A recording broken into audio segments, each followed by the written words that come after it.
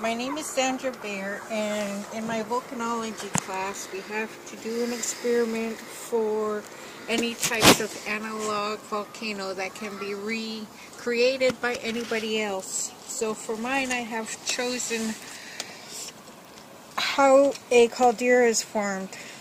I have 4 different colors of sand to represent the different layers. And to form the magma chamber, I am using a pump to inflate a balloon inside to represent the gas and magma.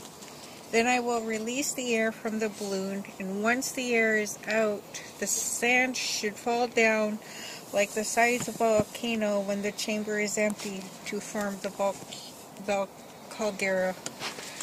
Here we go.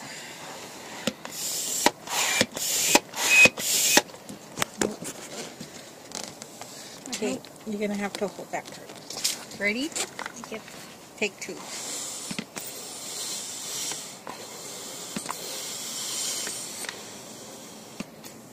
There you go. And there's our caldera. The sides went down as soon as the balloon deflated, and as you see, it went down into the center.